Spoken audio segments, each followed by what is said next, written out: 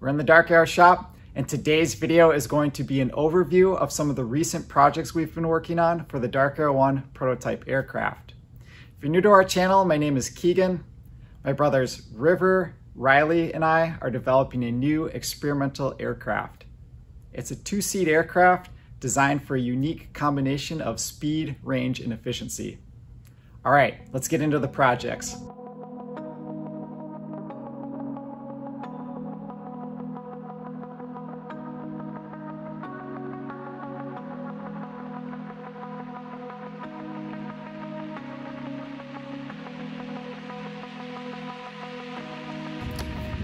Lately, I've been working on the nose gear doors for the aircraft. Since the mission of the aircraft is speed, range, and efficiency, we have fully retractable landing gear.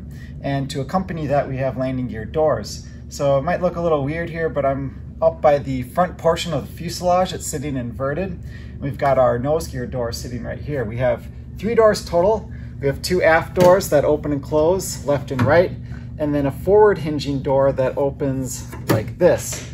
Before I get into the details, some more details about these doors, I want to take a step back and walk you guys through the steps leading up to this point.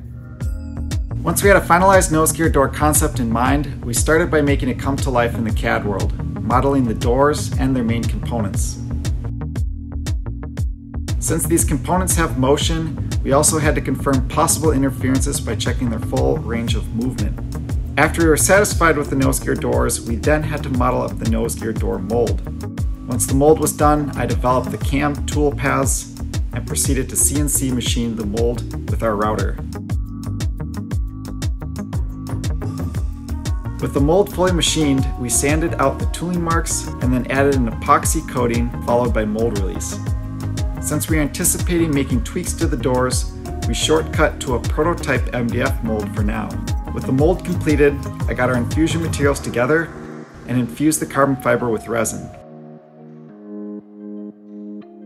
Once the gear doors were cured, I demolded the carbon fiber from the mold and cut the nose gear doors out.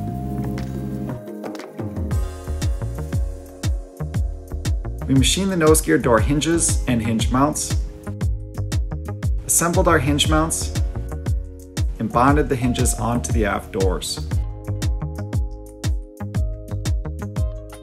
From there, I bonded the hinge mounts into place and installed the forward nose gear door as well.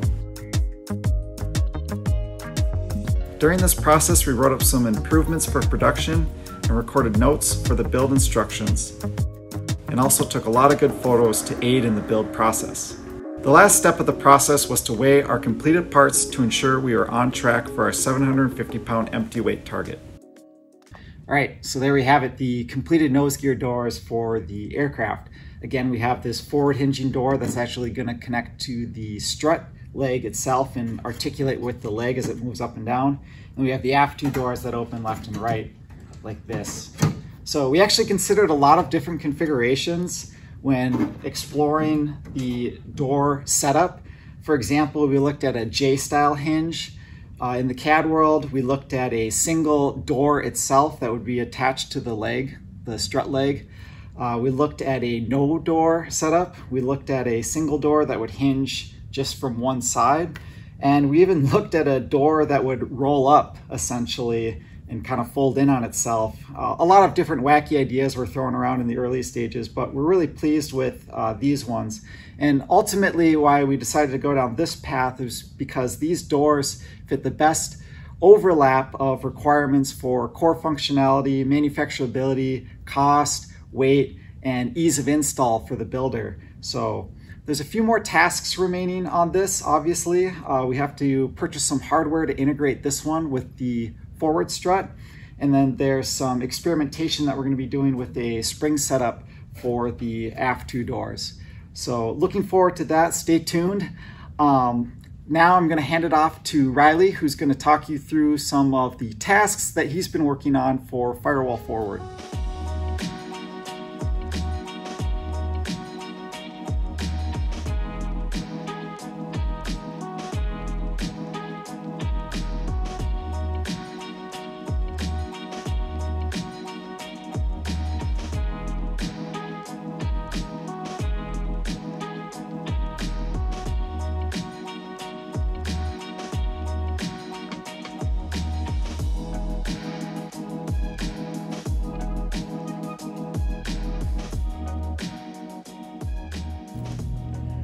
So we're at the front end of the aircraft. This is the firewall forward, which is the big section of the aircraft I've been working on lately. And I've been focusing on this side of the aircraft, the pilot side, and finishing up this, which is the battery box. So there's actually a lithium battery underneath this little aluminum enclosure. And what we're doing here is trying to actively cool the battery so that heat from the engine and the exhaust doesn't send the battery outside the battery's operating temperature limits. So air comes in through this big plenum to cool the engine, and then we're bleeding off just a little bit of air through this scat duct into the battery box, and then there are a couple exits on the bottom of the box to allow the air to flow in over the battery and then out the bottom of the box. It's not a lot of air required to keep this thing cool. Since it's not pumping out a bunch of heat from the battery, we're just kind of making a little air curtain over the battery. And I know this looks like a little teeny duct here, but this is kind of a starting point. We can iterate on this a little bit, increasing the exit hole size and increasing this duct size. It's always easier to make holes bigger than it is to make them smaller. And on top of the box, we've got a couple different components. So this is our master relay. This is basically just a switch that disconnects the battery from the rest of the aircraft electrical system. And then from there, it flows into a couple different fuses, and I won't go through what each of these fuses is for. And then on the front of the box, we have a big capacitor, and the capacitor is kind of like a mini battery. So we have DC power coming out of this alternator regulator up here, and that's a little bit dirty with noise, so the battery filters that out. If the battery went away, this capacitor serves a similar function as the battery, so it provides a nice stable DC voltage for our ECUs, and the ECUs depend on that stable DC voltage. So a little bit of redundancy there using that capacitor. I'm mostly done with this. There's a couple little things I have left to do. I have to add a ground lead out of my capacitor and then connect it to the battery or the engine ground. And then also I have to have a ground lead coming out of the side of the battery box. You can't see it from there, but another little task I need to finish up. But other than that, we're pretty close to done with the battery box. So from here, I'll hand it off to River. He's doing a lot more work on the electrical system, so I'll let him cover that.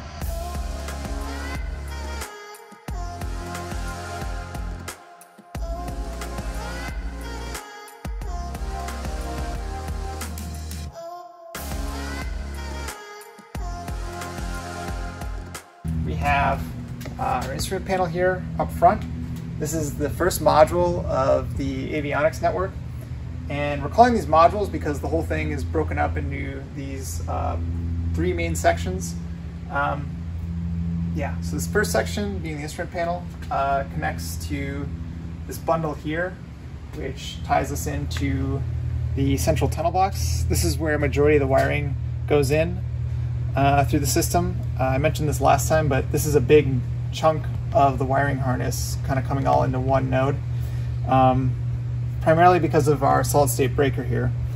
And from here, it goes out to the rest of the plane along this network here to the final module, which is our aft electronics plate. And this carries a bunch of our remote modules, which includes our transponder, comm radio, our ADAHRS unit, and then our backup ADAHRS unit.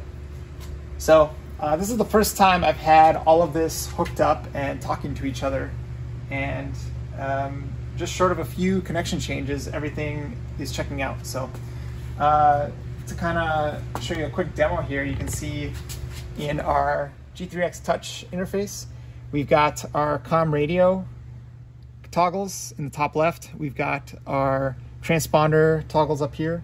These wouldn't show up if I wasn't communicating with those boxes over there. And so all of that data is being driven into this one interface so that I can toggle those modules from here. And then of course we have our ADAHRS unit, which I will just do a quick demo here by tilting it up and down. And you can see that that is reflecting on the display accordingly, not just the G3X, but also through our backup unit here, which is driven through a tablet display.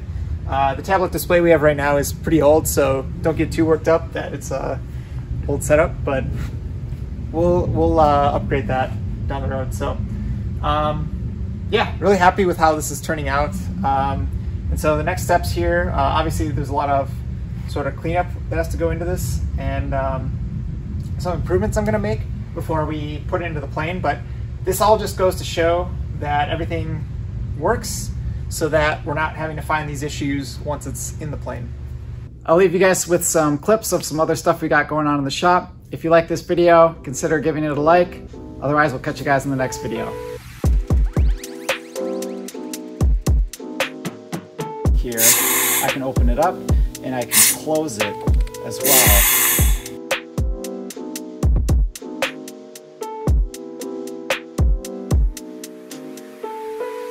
Our hard points, and then we've got another one down here that's going to allow us to interface with the trailing length. The one we built in-house is on the plane right now, but the optics just weren't at a point where we felt comfortable flying with it. And the advantage of this location is that it gives a little bit better electrical lines routing.